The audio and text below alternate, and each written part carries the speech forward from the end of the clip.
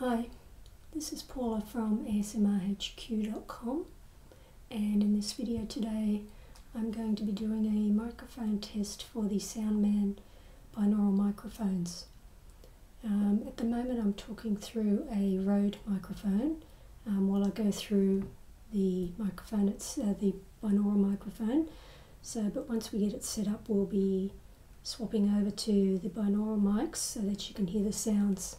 But we'll let you know when that happens. Okay, as you can see in front of you, we have a dummy head, and here is the microphone itself. So when you look at it, it really just looks like a set of earphones. So it's pretty simple really, but it's pretty powerful. So we have the red earbud here is for the right ear, and the blue one is for the left ear.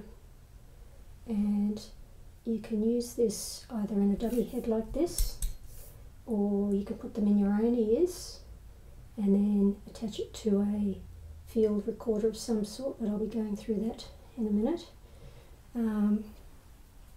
What we do normally, first of all, is we use the dummy head mostly, and this is the guy here we call Fred the Head, and he is a Soundman. He came from the same company, so he's a Soundman dummy head. And as you can see, we have a hole on each side with the ears, and that's where these microphones fit in. So that was the right, and there's the left. And what we do is we put these in. So blue, the colour always goes on the outside. So we pop that in there, and the right ear, like that. And these dummy heads are quite solid, quite heavy. It's made out of a wood of some sort. It is really heavy and solid, so it's well made. And the dummy head is supposed to replicate a human head, so you get that binaural sound. And what we do now is we plug this into a recording device of some sort. So there's lots of different recording devices, but we use Zoom products. At the moment we're using a Zoom R24, and I'll show you what that looks like. I'll just move the dummy head out of the way for a minute. You can see here, try not to be too noisy. This is a Zoom R24, and what we do is we plug the microphones into the back here, into these XLR cables, and to do that we use an adapter, because if I get the microphone back again, you'll see that that plug won't fit in the back of the Zoom R24, so we have an adapter for that, which I have here, and this is an XLR adapter.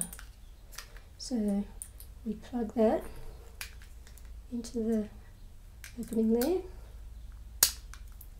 and then we plug the two connectors there into the back of the Zoom R24. So that's one way. I'll just move that back now. You can also use a Zoom H4n. A lot of ASMR artists use these because they are really excellent. This is it here.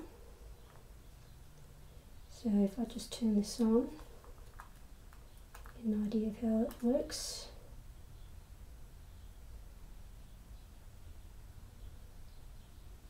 Doesn't have a card in it at the moment, but if it did, we do put the card in the side, an SD card.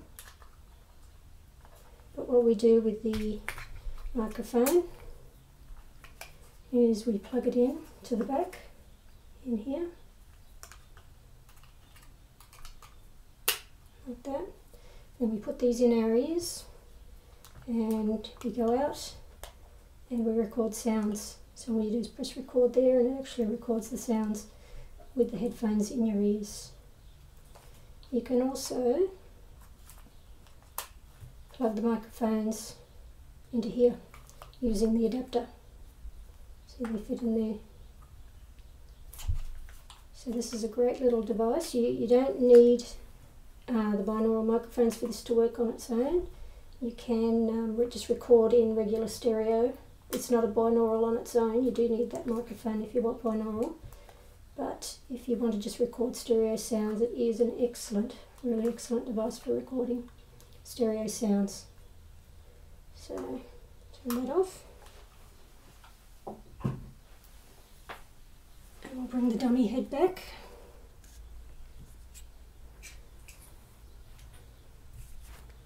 Okay, so what we're going to be doing now is we will attach all of this to the R24.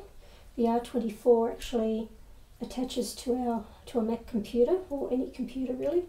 It has a USB cable, and that's what you use to connect it to your computer to record the sounds. Although you can use the R24 on its own without a computer. Okay, so I think that's it. So what we'll do is we'll connect it up now, and we'll show you what it's like with the binaural sounds panning from ear to ear and around the room. Okay. So what we're going to do now is we're going to play a few sounds to test this out.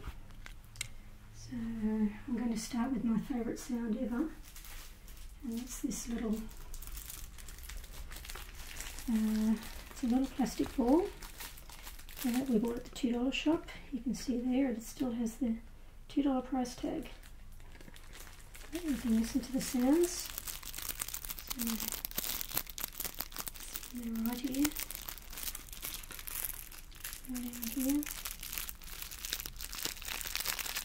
feel like here, around the back.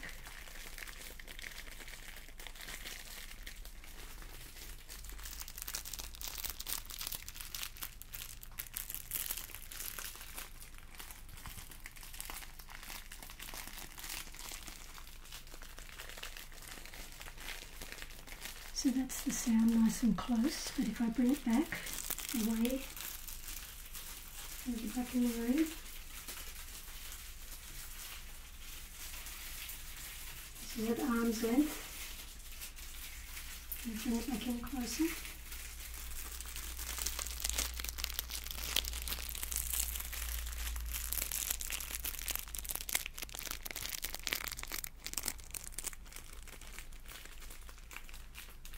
Even the cardboard in here has a good sound.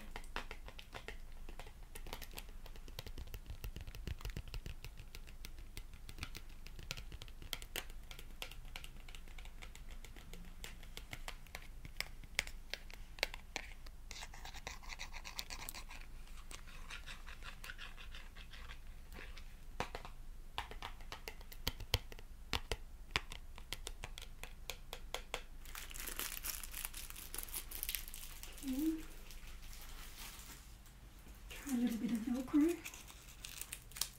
Velcro can be quite loud, so just have to take it softly.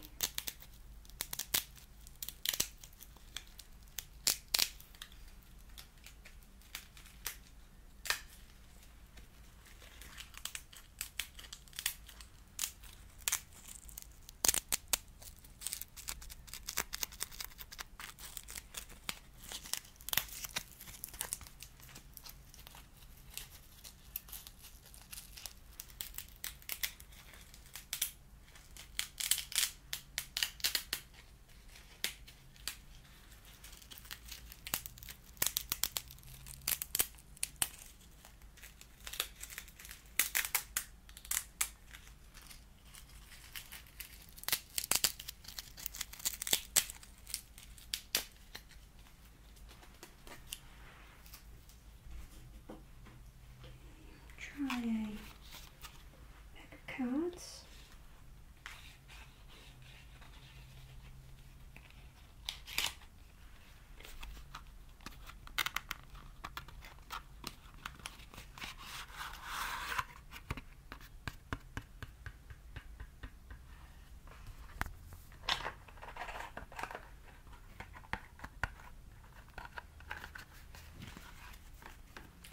Wanda's on the other side now, and she's tapping on the cards while I'm actually flicking through, shuffling.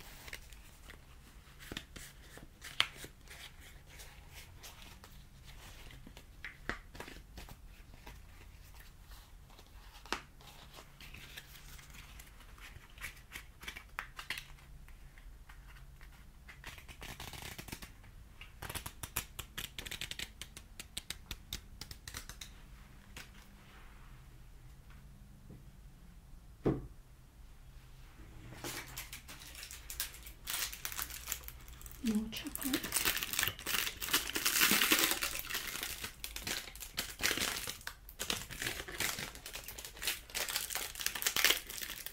This is very loud, so you have to be very gentle with it.